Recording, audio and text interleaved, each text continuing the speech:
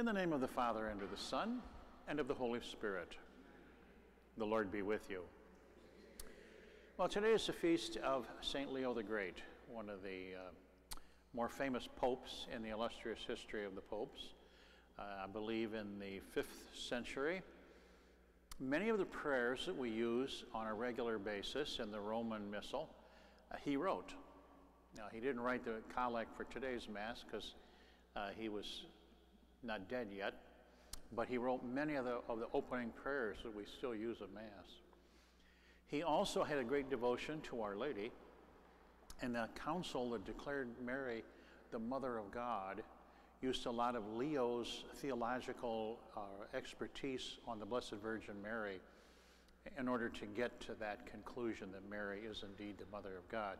So a very important member of our body of Christ. So let's keep in mind as we confess our sins that we too are called to be great people of faith and filled with the Spirit. Lord, have mercy. Christ, have mercy. Lord, have mercy. May Almighty God have mercy on us, forgive us our sins, and bring us to everlasting life. Let us pray.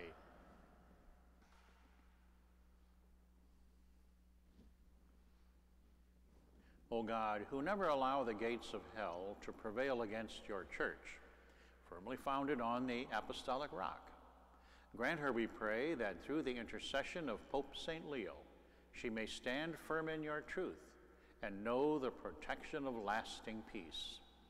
Through our Lord Jesus Christ, your Son, who lives and reigns with you in the unity of the Holy Spirit, God, forever and ever.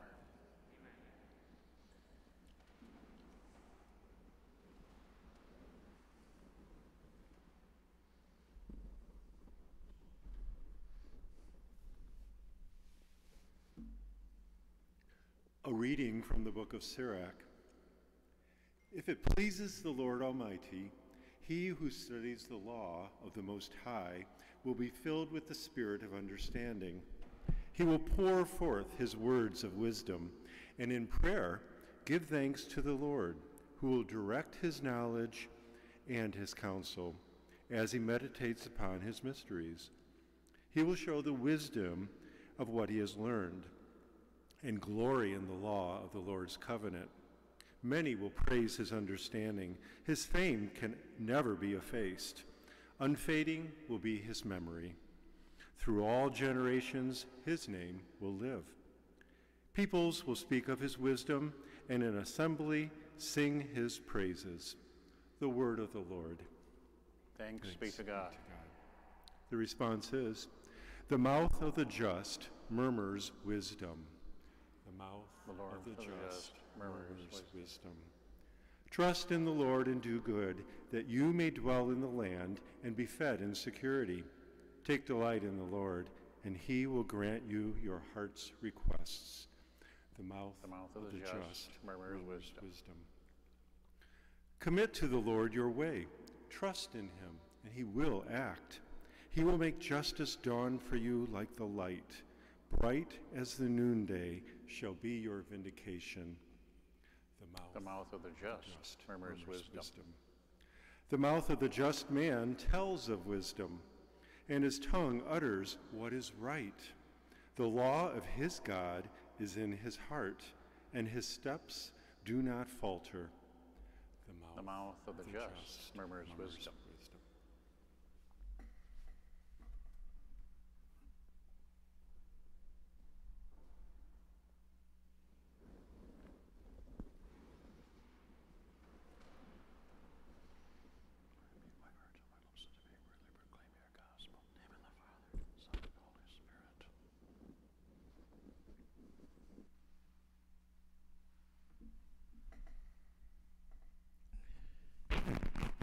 The Lord be with you. A reading from the Holy Gospel according to Matthew. When Jesus went into the region of Caesarea Philippi, he asked his disciples, "Who do people say that the Son of Man is?" They replied, Some say John the Baptist, others Elijah, still others Jeremiah or one of the prophets. He said to them, "But who do you say that I am?" Simon Peter said in reply, "You are the Christ, the Son of the living God." Jesus said to him in reply, "Blessed are you, Simon, son of Jonah, for flesh and blood has not revealed this to you, but my heavenly Father. And so I say to you, you are Peter, and upon this rock I will build my church, and the gates of the netherworld shall not prevail against it. I will give you the keys to the kingdom of heaven. Whatever you bind on earth shall be bound in heaven, and whatever you loose on earth shall be loosed in heaven." The Gospel of the Lord.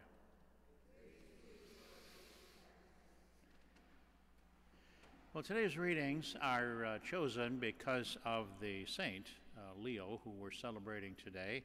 And in the Gospel, we hear the call of Peter to be the rock on which the church is founded. And out of that notion of the rock on which the church is founded comes the reality of all of those who have been successors of St. Peter, building on that same rock. And as we look at the succession of popes, we see that there have been some good ones and some bad ones. Just as in any pile of rocks, you'll find some good ones and some bad ones. But the underlying reality of what's going on here is what Jesus says to Peter. "You are Peter, and upon this rock I will build my church, and the gates of the netherworld shall not prevail against it." And then that is the source of the hope that we have, that our church will prevail over everything.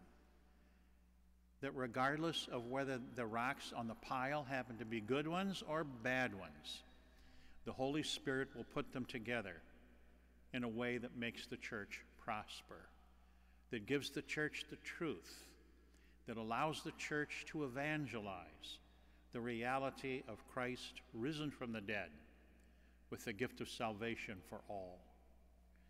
And then we have today's reading from the book of Sirach. "It pleases the Lord Almighty. He who studies the law of the Most High will be filled with the spirit of understanding."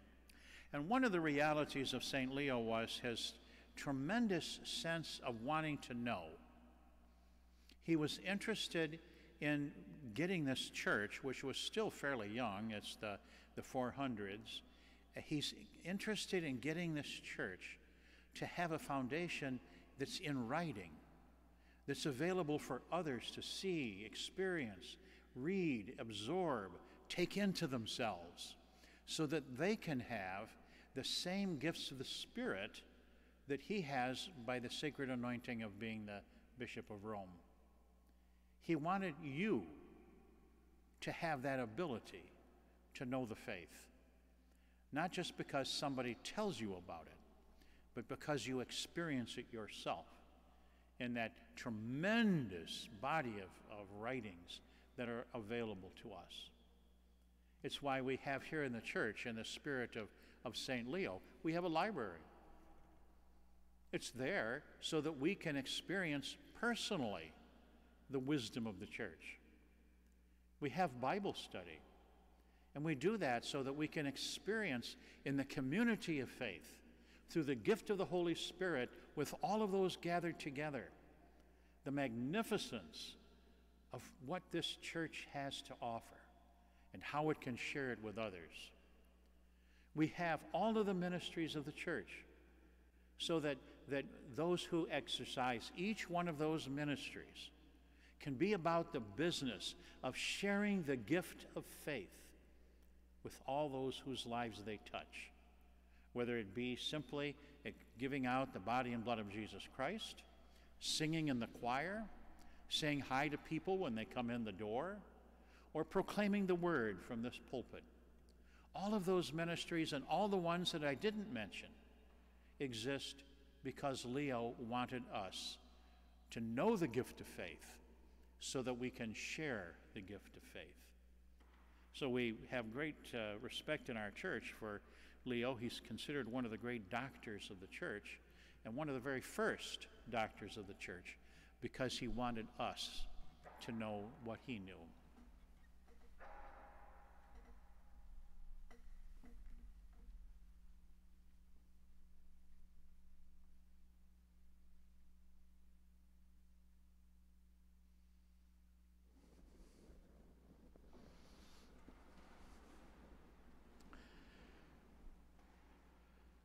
Mindful of the many needs in the world around us, let's bring a few of those before our God this evening.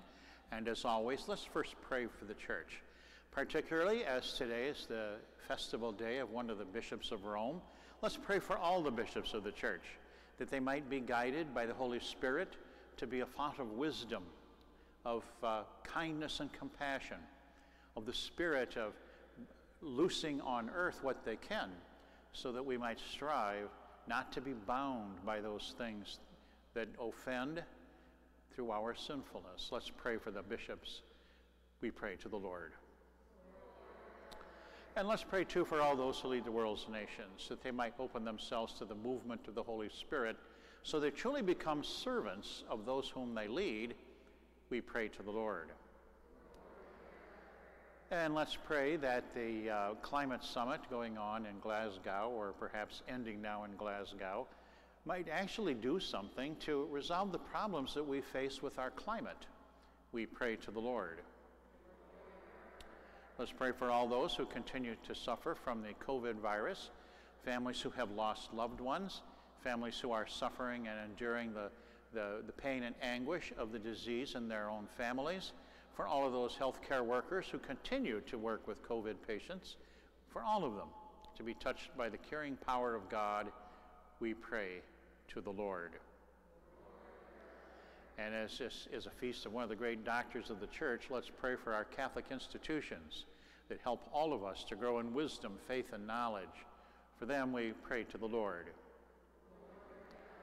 O loving and almighty God, we've shared with you some of our concerns, some aloud, some in the depths of our hearts, and we pray that having heard them, you'll answer them. In Jesus Christ, our Lord.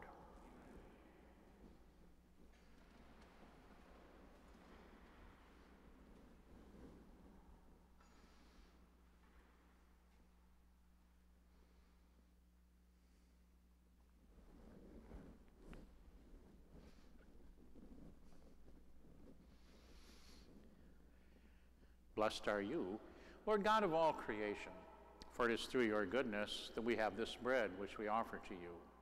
Fruit of the earth and work of human hands, it will become for us spiritual food.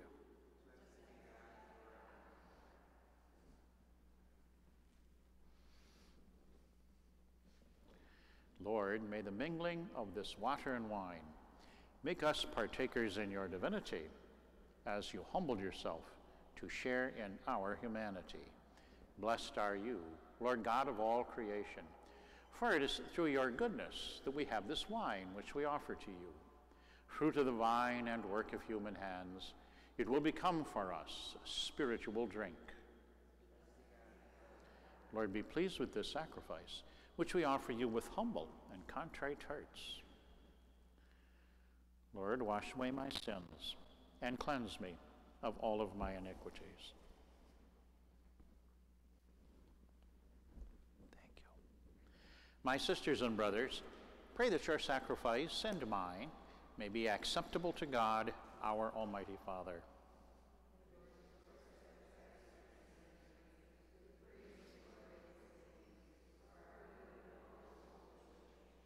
Through the offerings made here, we pray, O Lord, graciously shed light on your church, so that your flock may everywhere prosper, and that under your governance the shepherds may become pleasing to your name. Through Christ our Lord. The Lord be with you. Lift up your hearts. Let us give thanks to the Lord our God. It is truly right and just, our duty and our salvation, always and everywhere to give you thanks, Lord, Holy Father, Almighty and eternal God, through Christ our Lord. For as one alone he accepted death, so that we might all escape from dying. As one man he chose to die, so that in your sight we all might live forever. And so in company with the choirs of angels, we praise you, and with joy we proclaim, Holy, holy, holy Lord, God of hosts. Heaven and earth are full of your glory. Hosanna in the highest. Blessed is he who comes in the name of the Lord. Hosanna in the highest. You are indeed holy, O Lord, the font of all holiness. Make holy, therefore, we pray, these gifts, by sending down your Spirit upon them like the dewfall, so that they might become for us the body and blood of your Son, our Lord Jesus Christ. At the time he was betrayed and entered willingly into his passion, he took bread, said the blessing, broke it, and gave it to his disciples, saying, Take this, all of you, and eat of it, for this is my body, which will be given up for you.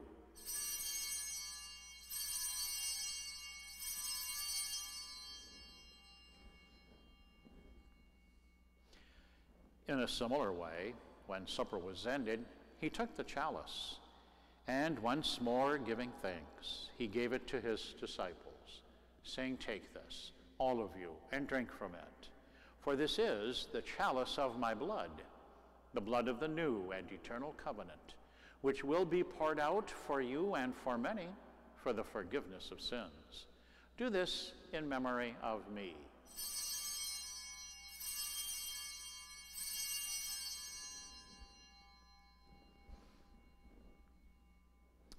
The mystery of faith.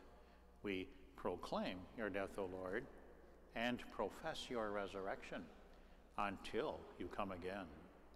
Therefore, as we celebrate the memorial of his death and resurrection, we offer you, Lord, the bread of life and the chalice of salvation, giving thanks that you have held us worthy to be in your presence and minister to you. Humbly we pray that, partaking of the body and blood of Christ, we may be gathered into one by the Holy Spirit. Remember, Lord, your church spread throughout the world, and bring her to the fullness of charity, together with Francis, our Pope, Daniel, our Bishop, and all the clergy. Remember also our brothers and sisters who have fallen asleep in the hope of the resurrection, and all who have died in your mercy. Welcome them into the light of your face. Have mercy on us all, we pray, that with the Blessed Virgin Mary, Mother of God, with Blessed Joseph, her spouse, with the blessed apostles and St. Patrick, and all the saints who have pleased you throughout the ages, we may merit to be co-heirs to eternal life, and may praise and glorify you through your Son, Jesus Christ. Through him, and with him, and in him, O God, Almighty Father, in the unity of the Holy Spirit, all glory and honor is yours forever and ever. At the Savior's command, informed by divine teaching, we dare to say, Our Father, who art in heaven, hallowed be thy name. Thy kingdom come, thy will be done, on earth as it is in heaven. Give us this day our daily bread, and forgive us our trespasses, as we forgive those who trespass against us. And lead us not into temptation, but deliver us from evil. Deliver us, Lord, we pray, from every evil. Graciously grant peace in our days, that by the help of your mercy we may be always free from sin and safe from all distress, as we await the blessed hope and the coming of our Savior, Jesus Christ.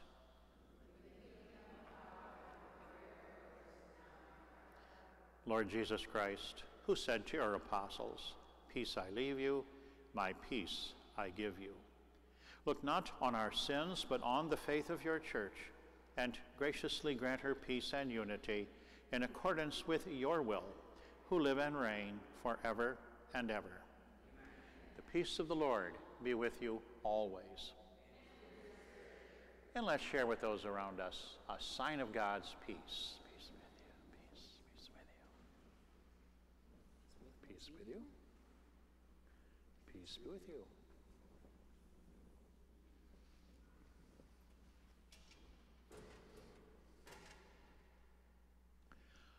Lamb of God, you take away the sins of the world. Have mercy on us. Lamb of God, you take away the sins of the world. Have mercy on us. Lamb of God, you take away the sins of the world. Grant us peace. Behold the Lamb of God. Behold him who takes away the sins of the world. Blessed are those called to the supper of the Lamb. Lord, I am not worthy that you should enter under my roof, but only say the word, and my soul shall be healed.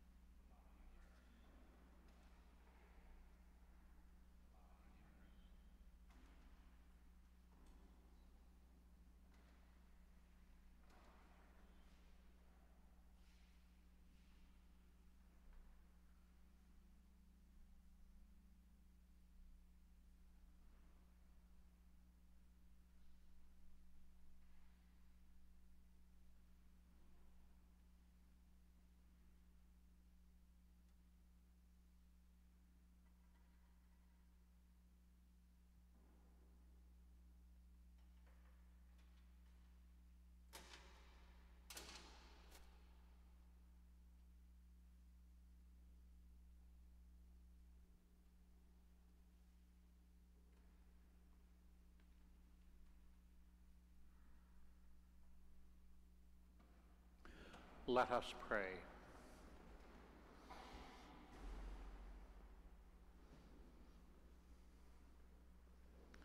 Be pleased, O Lord, we pray, to govern the church you have nourished by this holy meal, so that, firmly directed, she may enjoy ever greater freedom and persevere in integrity of religion, through Christ our Lord. Amen. Well, not that I'm into doing commercials, but in honor of St. Leo, you might want to head down to Rieger's, check out the tremendous offerings of books and materials they have there, and enrich your life so that you can evangelize the world far more better. That doesn't sound very grammatically right, but anyway, the Lord be with you. May Almighty God bless you, the Father, and the Son, and the Holy Spirit. Our celebration is ended. Let's go now to live the Gospels with our lives.